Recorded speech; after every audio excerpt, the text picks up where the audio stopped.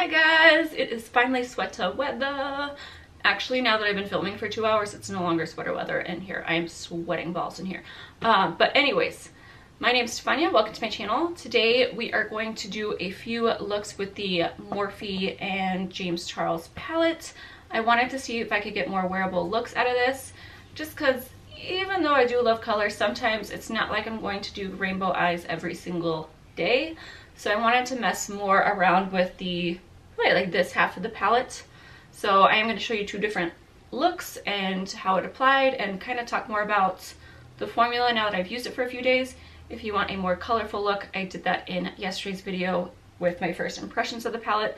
So today is going to be more neutral, more wearable, like nightwear, office wear, daily wear, all that good stuff. Or at least my version of that. So if you guys want to see how I got the looks and use this beautiful palette a little bit more, then keep watching. Please don't forget to subscribe down below. I really appreciate it. And hit that notification bell if you want to be notified when I upload, which you should, because I decided that you want to know, you know? And let's go ahead and get into this video. Alright, so we're going to start with the Smashbox Lid Primer. This is in the shade Light. And we're just going to put that all over the eye. So I know some people, I watched some reviews, people did not use a lid primer and they did use concealer and they were not happy with the results. So I don't know if that's going to be with every single eye look. I think that's more for the pigments, but better safe than sorry, so I will not be lazy and use this. You have no idea how much I wanted to wipe concealer when I was blending it out on my lid, but I didn't. So again, I'm just going to put the shade names at the bottom. Just because, you know, you won't be able to see me if I hold up the palette. So, okay, I am going to show you one shade. I'm going to start in with this banana shade. And it's kind of like, I don't know how this is going to apply, because looking at it in the pan, it definitely doesn't look like it would really show up on my skin tone, but it kind of isn't what I expected in a good way. So it's still not deep, you know, but you can still see that there's something going on the lid. So we're just going to take that and blend all the way up.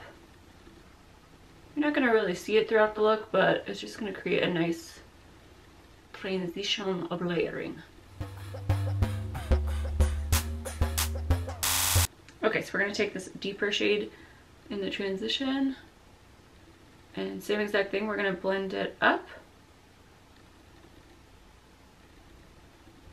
I still don't know if I could agree with the whole transition row. I think, like the black, I really don't see myself going through, other than using it for a liner and maybe like a literal like tap into it. But, you know, that's about it.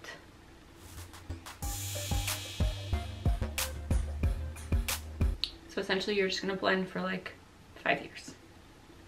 And I literally just like one little tap. You can see the pigment that this like palette picks up. It's so intense that you really want to go in nice and slow and work it into the crease. So it takes a little bit more time to do it that way, but because they are so pigmented, you know, you don't want to look like a mess. On a smaller brush, we're going to really start defining the crease. So I go through my crease and then right above it, just because I don't want that, like, my eyelid flaps to cover all my work. So just taking a little tiny amount, blending it through, picking a little bit more back up, and then putting it right above the crease rather than straight into your eye socket.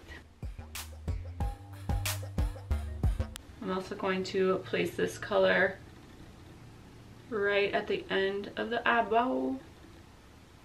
This is actually a really pretty brown. Like, I really like this shade a lot.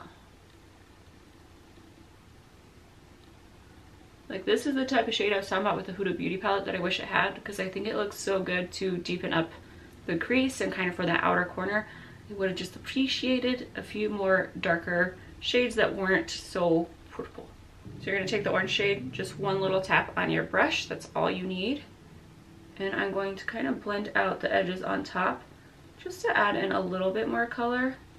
As you can see, like I said yesterday, you don't want to blend it too much or else it kind of disappears. You want to kind of place it where you want it to go. So as you can see, like that spot there, well, I guess you can't really see it that much on camera, but very light amount. Okay, on a wet brush, I'm just going to take this not all the way across the lid, but kind of in the center. Like I mentioned in yesterday's video, I do think you have to use these wet because I think dry, they just really don't make an impact.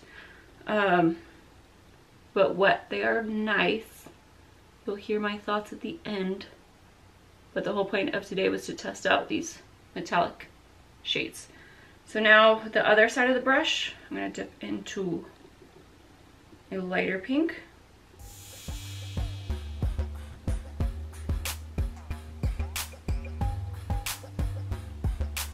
That's how that shade looks.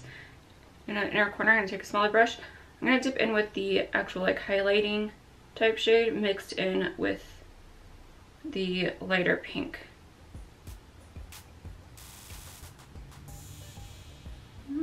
And that's kind of like my brush dried a little bit, so yeah, you can definitely see like wet versus dry. Next, I'm going to take a liner brush with that dark crease shade we use, and I'm just going to line my top lash line, which I do have to actually hold my eyelid down. I don't know how people do this without constantly like looking. Lower lash line, I'm going to take Earthquake liner from Marc Jacobs. I'm going to go halfway in.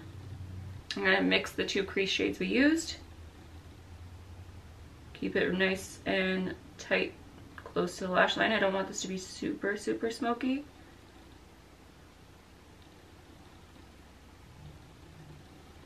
Make sure I'm in focus here as my eyeballs turn red. And then with that banana color, I'm going to use that to smudge this all out. Obviously you can make this a lot smokier, but I didn't want to make it too smoky because I want these to be like wearable type looks. And I think I'm going to pick up a little bit of that orange shade.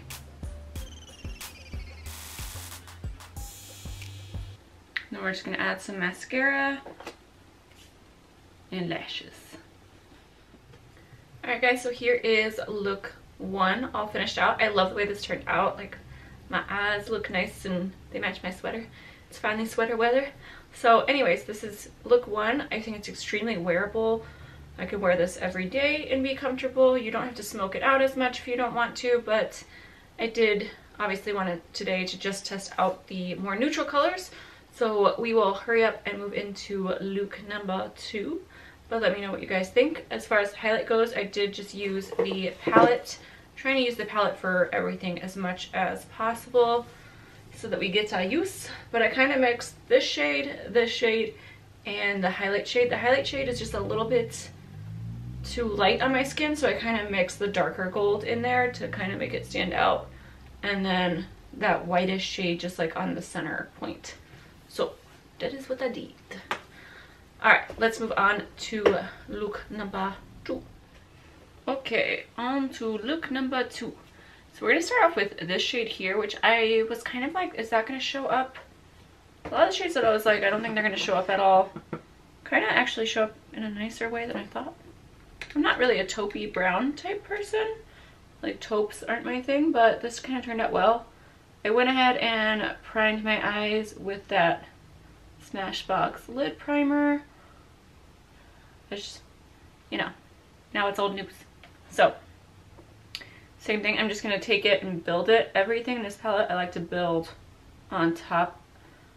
But it is not a bad crease shade. So as you guys can see, it does show up. It's not as light, I guess, as I thought it was going to be, or taupey, which I already said. I know. I shut up now and I keep blending. Okay, so now I'm going to take a little brush like this for the cut crease and just dip in slowly and kind of just follow that and flick it out. So I'm going above my crease, not in my crease. That way it still shows up.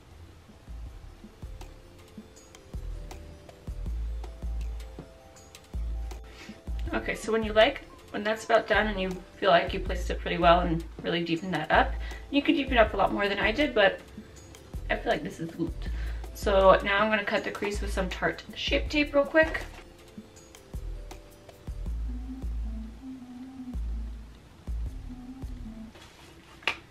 Alright, we're gonna wait for that to dry for a second. But if you guys can see, I actually feel like it looks good just with a cut crease. I did put the gold over it, so obviously we're gonna do that because we have to match. But I actually just like it the way it is. That one brown shade, this one right here has been like, it's such a pretty shade, which I know looking at the palette you're like, it's all the colors that matter, but nope, this is gonna be my best friend.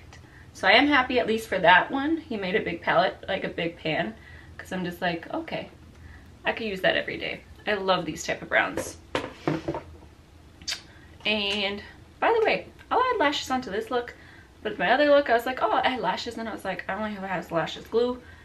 It would take me 10 years to get it off, and I would never be able to do this look, and it would just be painful for me. So I was like, I'm not gonna do that. All right, so now that it is nice and dry, you're gonna pick up a wet brush, and I'm gonna take this gold shade. I do have more feelings about this palette now that I've used it for multiple looks, so I will definitely go over that in the end. But overall, like, I'm pretty impressed by the palette. So I don't set my cut crease, I really just wait for it to dry. I don't know if anyone else does that. I feel like everyone kind of pats it on, but I'm fine with, it still works, okay? So this gold is a pretty gold. It's not like the best thing I've ever seen, but definitely not the worst, you know what I mean? All right, and then on the other side of the brush, I'm gonna take the whitish gold shade for that inner corner. Yes, you can grab a smaller brush, but you know, this works too. I just want a tiny little highlight, like right underneath my brow. Okay, so for the lower lash line, it's kind of up to you. You can totally just use the brown that we used in the crease, which is fine. It will look really nice together. But I figured I wanted to play a little bit more with something, like just give it a little extra punch. So I'm gonna go in with this lilac-y type shade. I don't even know what you would call that. It's not as neon as it looks, obviously, under this eye, so I wouldn't call it a neon purple. But I like to do these neutral looks, and this is a great way if you're like not really sure how to use color, then this just adds that nice pop. Or you could just completely do the neutral look and just use the same color we used in the crease with like a dark brown liner. That will look very nice as well, but we're going for wearable, but ones that still excite me, something that still excites me. Like, I used to work in an office, and I swear I didn't care what makeup I wore in there, and neither did they. They never said like, that's too colorful, wipe it off. So it's more just like what you're comfortable with. I don't think a lot of people at work would have the balls to be like, no, you cannot wear that, you know? Maybe they do and your boss is an asshole. I don't know. But I'm just saying, I used to have a desk job and I wore colorful makeup, and it was totally fine. So you're gonna grab a Q-tip first. I did have a tiny bit of fallout. Hopefully that will just wipe away, please. All right, I gotta fix that with some powder. But I'm gonna take a Q-tip. I gotta go to the bathroom since that's where my makeup remover is, and just kind of take out where it's gotten in the waterline. And then I'm gonna use the Milk Makeup. This is the nude shade. What is this? Smudger, sharpener, blah, blah, blah. BCC. Okay, that is the shade it is. My nose is running too. So I'm gonna use this in the waterline and I'll be right back. All right guys, so this is look number 2 all done. I like the way this turned out. I think I like the other look better as far as like in terms of I'll probably wear that look all the time. But this is a great way to incorporate color if you're not used to using it, and just see if you like it, test it out, dip your toes in, you know? But overall, I'm still like, it's only been a few days, but I am seeing more and more looks that I can create, and it's getting easier to see the vision. But I do want to dip into more of the greens. I obviously want to dip into the colorful shades. I am happy that I can get everyday wearable looks out of this. I think we've seen so many rainbow eyes and so many other stuff that it's like, okay, but am I going to use this every day? You know, so I really do think you can get some, obviously I just did the looks, but wearable looks out of this that makes it into a worthwhile palette. Just make sure you blend nice and slowly. Just use a pinch of pigment. Don't pick it up or else, yeah, you're gonna have problems. But anyways, I still do really like the palette. I don't really have any crazy stuff to say. I did not mention yesterday in the review, it doesn't come with a mirror, which is fine because you guys can see, like, if you had to hold this thing up while doing your makeup, like, I think you'd probably, you know, not want to do that. Like, it's just too big. But overall, I would still really recommend this. I have been getting a lot of comments about, you know, James Charles and Morphe and the whole like thing, but and I get it because like we hear discount codes all the time and you're kind of just like, shut your mouth, you know. But I think the best thing about Morphe is it is affordable, and the palettes that have been more expensive, like this one or the Jaclyn Hill, has been up there with quality. I think that is probably the best part about it in terms of being a YouTuber. You want to use palettes that people can afford to buy, or else, you know, who am I going to do a tutorial for if nobody has it? So even though I love my high-end palettes so much, not everyone wants to spend money on or can afford to on Pat McGrath or Natasha Denona or those higher end brands. So I totally get why this is why I got into Morphe in the first place. And to be honest, I'm super impressed with this. So I will say the one thing with Morphe, I don't fall in love with the shimmers. Like, they're nice. You guys saw me apply on the eyes and everything, but they're not like that intense like punch of metallic-y goodness, and I love my metallics. They still work well, but they're definitely not the best. So that's totally fine, because when I think about it, I spent $39 on this, so I'm not upset about it. It still worked. They just aren't like the absolute like best, which obviously quality versus the cost, you know, you figure it out. So anyways, let me know what looks you guys want to see next. I don't know if I want the green or the blue. I don't want the blue. I more or less want the green or the purples. So let me know what you guys want to see. A lot of these shades, even though they look like they're going to be too light, like that banana-y shade, that's why I kind of dipped into it, or that taupe shade you guys saw on the eyes, they apply better than I thought they were going to. You know, they show up on my skin tone, which is something I didn't think they were going to do. But yeah, I still don't think I'm going to use all these transition shades too much. I love like these two colors more than anything else. And then I wish there was kind of just one shade up from these, rather than going from like that extreme to like that really light banana-y yellow. But swatching the yellow, I thought like maybe I could use this as an under eye. No, it has like a greenish tint to it. It would not be good. Anyways, let me know what you guys want to see. I hope you guys enjoyed this video, and I will see you in the next one. Don't forget to subscribe, hit the notification bell, because I will be using this again and again and again. And I'll see you guys in the next video. Bye. Colors. These are the ones that he thought were going to go out the fastest, or like that you would use the fastest. I still don't know if I completely agree.